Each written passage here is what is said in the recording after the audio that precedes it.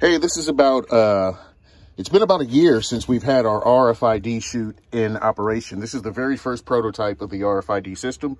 This is actually up and running. It's currently running, and you can see the little red light on the, or the LED on the Raspberry Pi. And you can see here that we didn't do the greatest job in protecting everything, but this is a prototype. And I didn't think it would be up this long, and it has been up now for exactly a year. So this has been running, well, you know, a little over a year.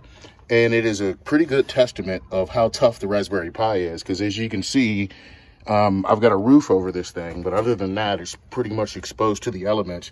I mean, there's a Wi-Fi router there. All of the electronics, the relay board, it's all just covered in crap. You can see there's mice droppings all over the place from the mice getting in there. And this thing is still up and running. So the only reason I'm really taking it down is because I built another prototype.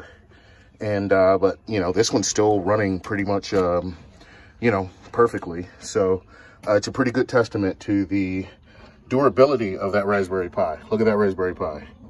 That is a nasty looking Raspberry Pi right there. I mean, there's all kinds of crud and gunk in there. And this puppy is still running strong. Right on. Have a good one.